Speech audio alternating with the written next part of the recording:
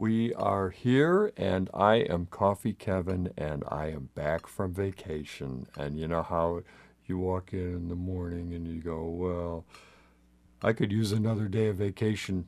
I uh, I actually had a nice long vacation. I didn't take one last year, and a couple of years in a row, I didn't have vacation. Partly due to the scheduling of CoffeeCon. I mean, I know I'm sure some people think I'm always on vacation doing that, but it's a little more than that. Anyway, so what did I do on vacation? I didn't with coffee.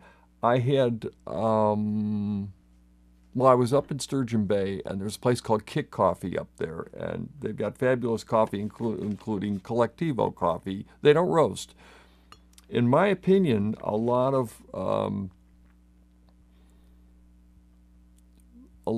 cafes are smarter not to roast because roasting is a completely different business. It doesn't mean they shouldn't roast if they want to roast. Some people love to roast, and that's great. But you know, there's something to be said for someone who has a good relationship with a good roaster that's constantly roasting and sending them beans.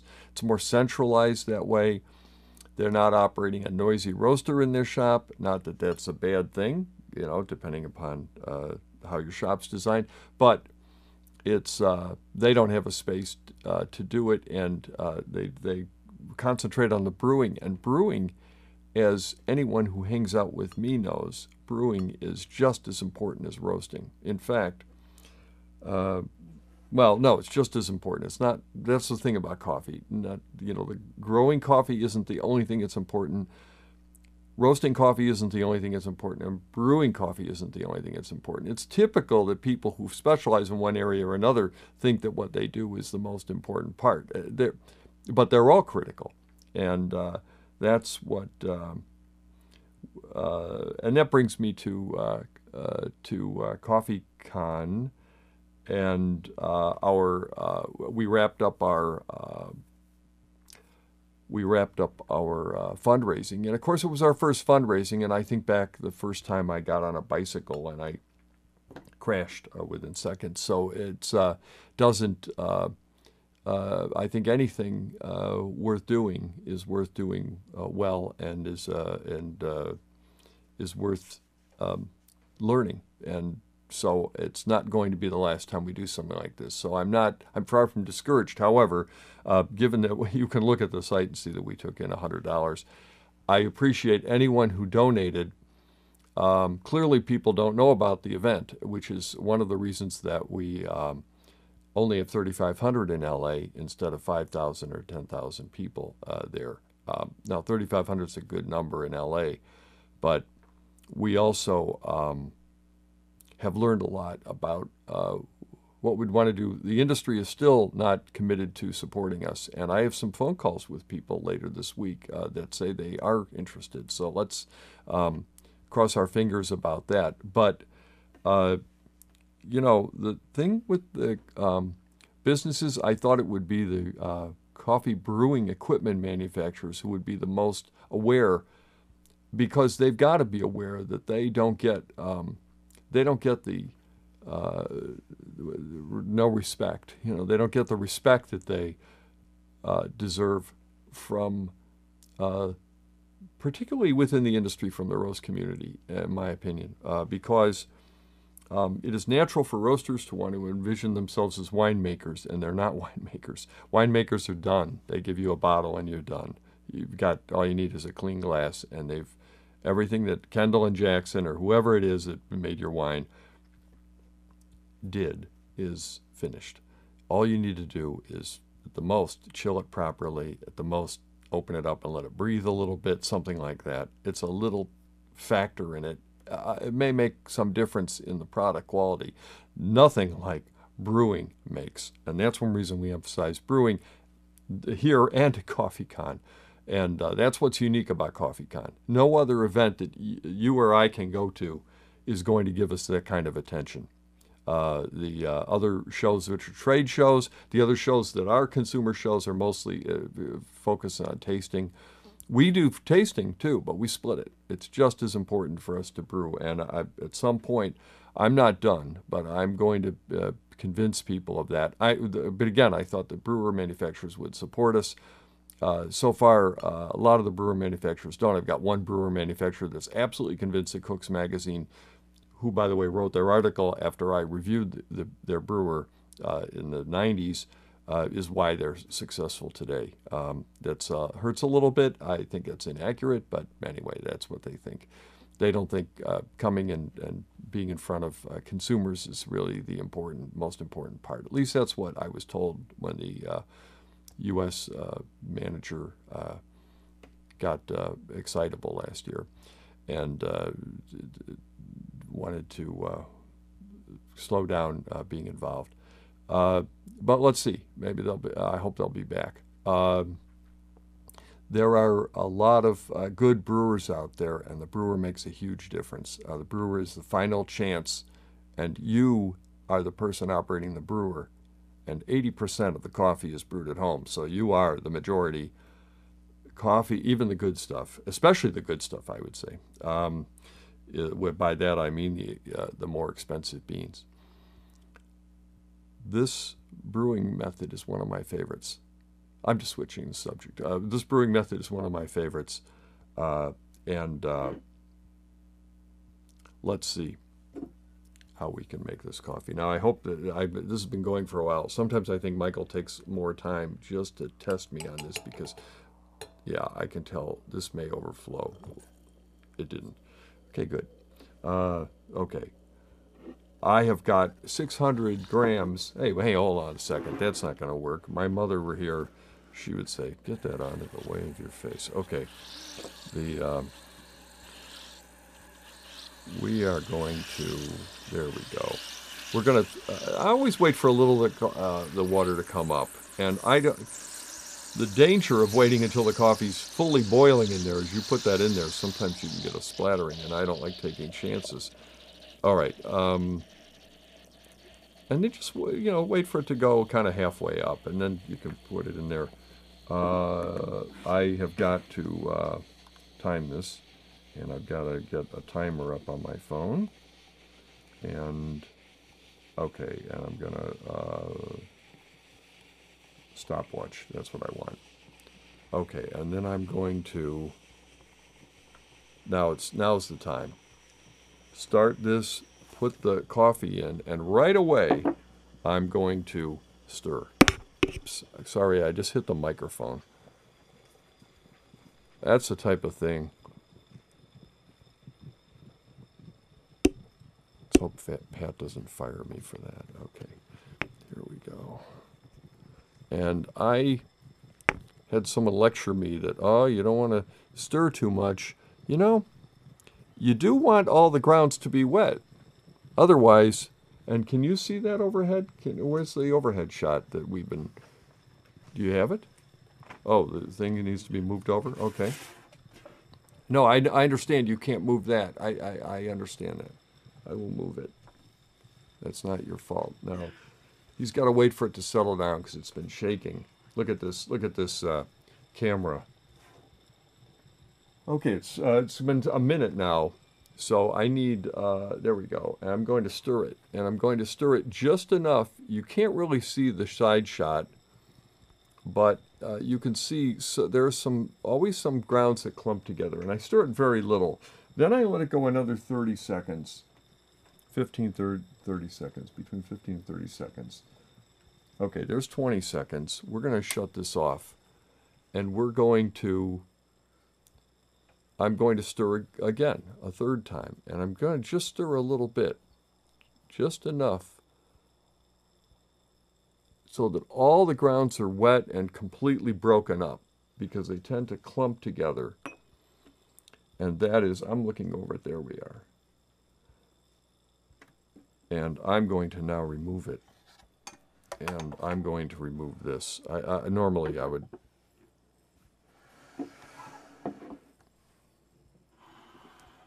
All right, and now you can get your overhead shot, Michael.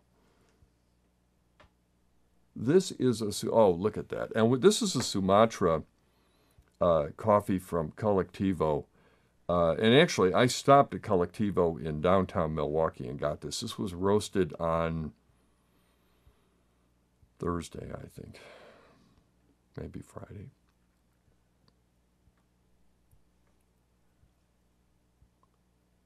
There we go. And hopefully, if I stirred it right, you get a little bit of a roundedness on it. There you go. See, it's just a little bit of this kind of a concave, or am I wrong? Is it convex?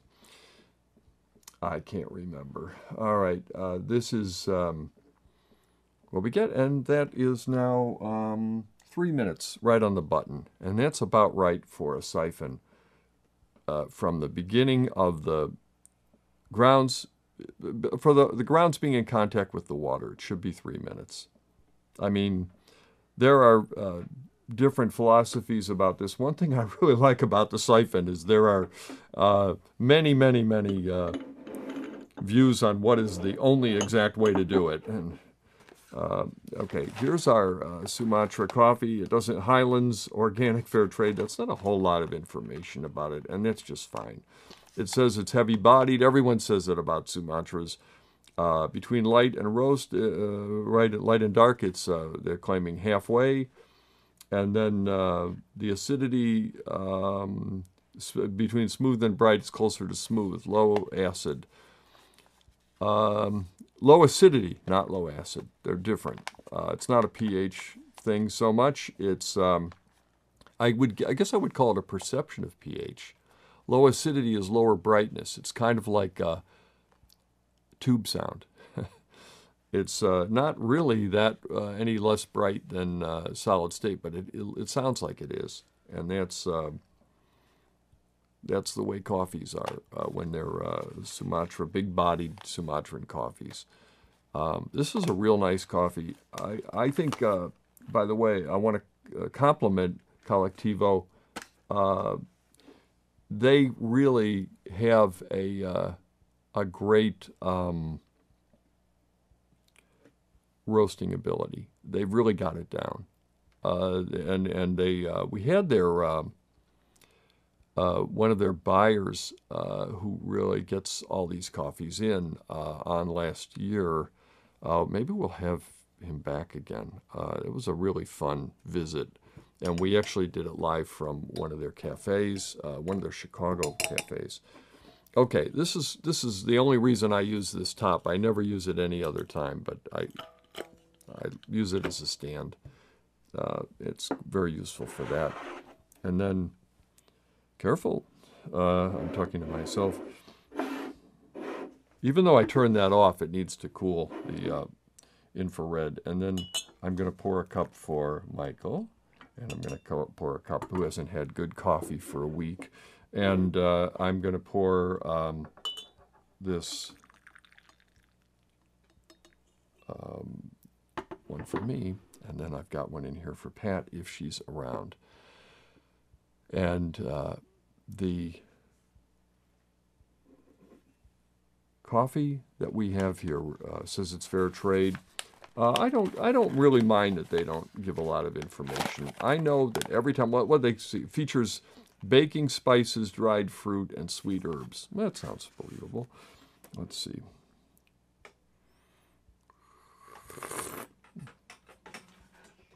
It is really a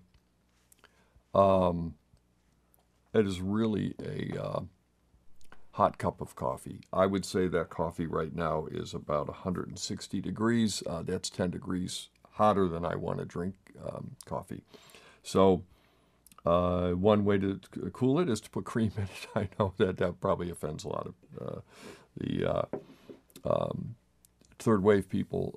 However, I was in a number of coffee shops during my vacation, and I was amazed at how many people who were in third wave coffee shops are using cream, and that's just fine with me. I don't have the litmus test. I say once you paid for it, it's your coffee. You should have it any way you want.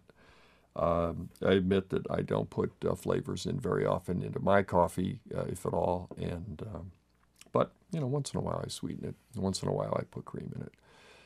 I enjoy it always. So, what can I tell you about this method? This method is great if you want a really hot cup of coffee. If you want make sure you're getting your money's worth. Look at these. Look at these grounds. In fact, you can use your overhead shot for this, Michael. One last time. There you go. Look at that. Look at how I'm going to bring it right up here into the camera, and you can see how. Look at that. How dry. It just really. The word vacuum. It sucks the coffee right out of the grounds bed, and that is just delightful. Look at that. Okay, and then, so it's good for that. All the grounds get wet. If you stir it 3 times very gently, I don't see a problem with that. After all, need I remind anyone, there is a constant agitation going on in the siphon method. It is not just a soak like a French press is without stirring. There's always something going on, some bubbling going on, and there's definitely what Bunn refers to as turbulence. So I would not worry too much about that. It's always nice to have a stir like this, a little paddle, just like you could use an AeroPress paddle with this too. I did not take this on vacation. However, I did visit my friend Bob Hennigan, and he has one of these, of course, and he also has a Bunn trifecta, so I had the enjoyment of the pleasure of having coffee with him a couple of times. And, of course, when I was at the cafe, I got either a pour-over or I had, I think they use some sort of what's called bottle brewer, whether it's Bunn or Fetco. Not sure, but it was delicious. And by the way, when my way to game myself in cafes, when they're super busy, I do not usually order a hand pour because, especially if it's a cafe that has someone that isn't the case at this one, but if it's someone that's making a variety, either other drinks at the same time or worst case is ringing up the cash register at the same time. And I realize because of labor, that happens. That's a bad time to get yourself a hand pour. In my opinion, you're usually better off with the one that's brewed by the machine. Fetco machines and Bunn machines are very capable of making excellent coffee, and usually that's the one that someone has really given a lot of thought to how it should be brewed and with that particular coffee. So all the weights and everything are pretty much figured out. So I don't think it's a big risk to have coffee that way. Now, we're not talking about mainstream coffee places or places you would get coffee like a McDonald's or someplace like that. I didn't have any McDonald's coffee on the road. Generally, I don't. But, I would say in a pinch I've had it, and sometimes it's good. Dunkin' Donuts is more often even good, but when I can, I like coffee like this.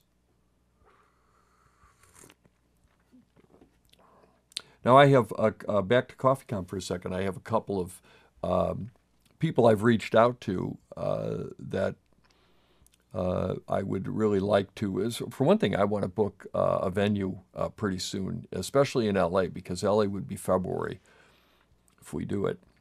And I need cash flow to put that money down. And in order to do that, I'm going to, first of all, I may start another funding campaign. But second of all, I'm going to reach out directly to a couple of people. And curiously, I've had some green coffee producers, people who actually grow coffee or sell coffee from origin, reach out to me in the last few days, and we're going to speak in the next day or so.